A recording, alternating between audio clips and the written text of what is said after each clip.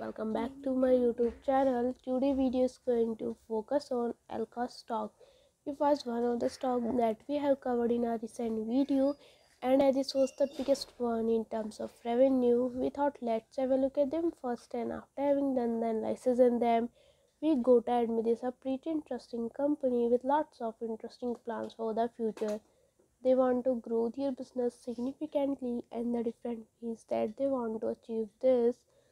So we can easily see that the stock was trading at $7.85, it's 0.29 US dollar losses with 3.56% negative loss. In 5 days time frame, the stock was trading at 0.50 US dollar losses with 5.99% negative loss. In 1 month time frame, the stock was trading at 73.68 US dollar losses with 90.37% negative loss.